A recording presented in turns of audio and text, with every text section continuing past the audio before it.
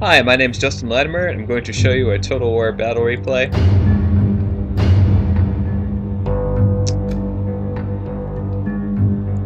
And this is a short battle. What I'll probably do is I'll take some of these short battles and I'll put them in a compilation video.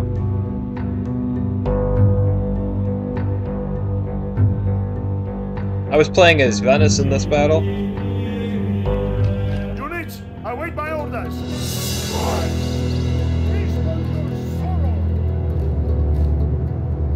And let's take a look at my army.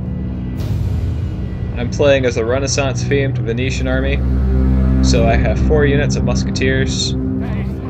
Very good range, lots of damage.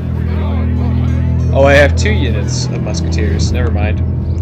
They're backed up by 2 units of Venetian archers. I like Venetian archers, I think they're very flexible. One of the things you can do is you can put your musketeers in front, you can put these guys behind them, and they can fire over the archers. Over the muskets, I mean. Also, they have flaming ammo. Flaming ammo can sometimes be useful.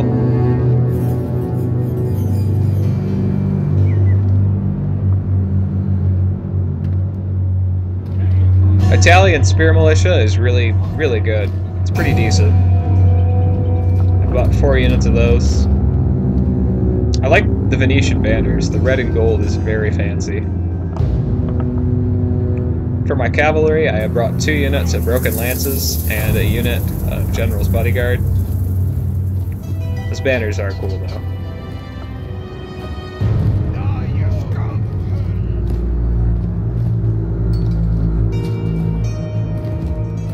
I've upgraded my general's bodyguard unit armor. Looks pretty cool. They kind of look like him, actually. Guy right next to him. They shop at the same helmet store. I'm going to put my Venetian archers behind my cannon because they can arc over it, whereas the musketeers cannot. I've also brought some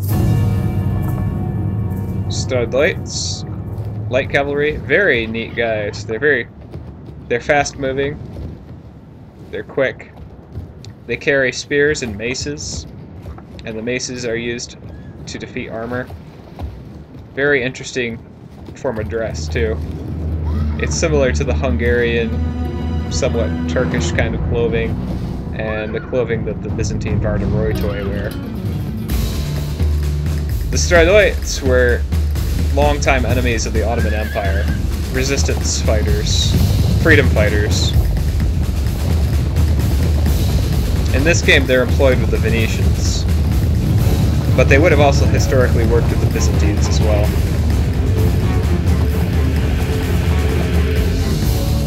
I've also brought some mounted crossbows. Mounted crossbows are very useful units. They're fast moving, and these ones have upgraded defense, so they have plate mail. It does not affect their speed whatsoever, because they're just cool like that. I've also upgraded their attacks so that they can serve as competent light cavalry. And my opponent, my Hungarian opponent here, he has done something rather strange. He split up his army a lot. He has his cavalry on one force, Royal Bandarium, very good cavalry. This is Royal cavalry for later Hungary. And he also has his general in another unit of Royal Bandarium. So there's 4 units of Royal Bandarium here, but the majority of his army is way over here. And he hasn't really brought a lot. He's brought dismounted chivalric knights,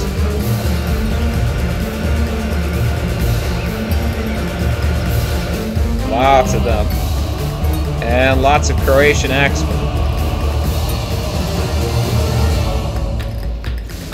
And they're backed up by Bosnian archers, who are not very good. Well, if his army's separated like this, I'm going to focus on his cavalry, as his cavalry are on a good position anyways. I want to take this hill because I want to move against his army over here. I believe this map is Tuscany. Tuscany's a really odd map. Take a good look at this. Big hill here. Valley here. Valley here. And for me, really no hills to speak of. It's fortunate for me that my opponent deployed in such a weird formation. I want to take this hill from him though, because I want to use it for myself.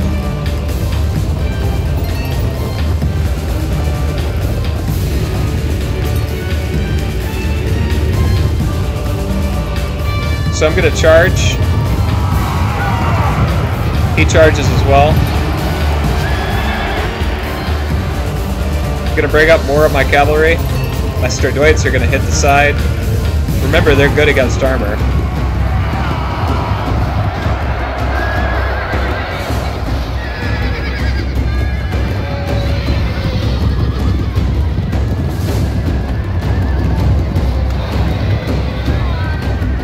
The Hungarians are trying to get out of this. They don't like the way the battle's going.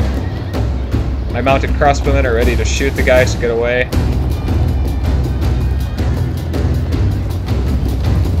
And I'm going to send them in now as well.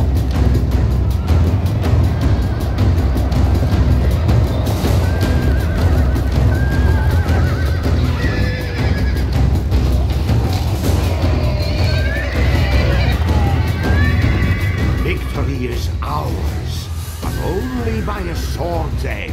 And that's it. My opponent's admitted defeat at this point. Not even willing to see if he can do anything with his infantry. Of course, if he had, he would have had to contend with my musketeers and my archers that I was lining up over here.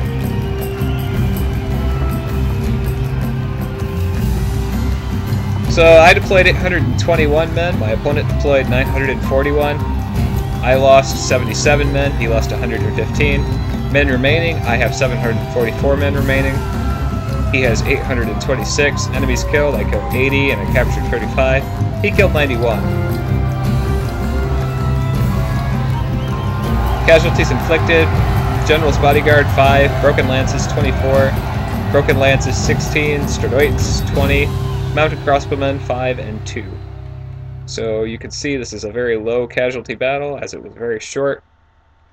My opponent made a really weird decision in his deployment choices.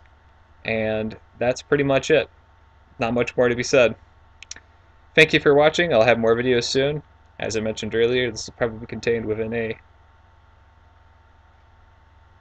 video of a couple of these other battles like this compilation video. I guess we'll just find out. Thanks for watching.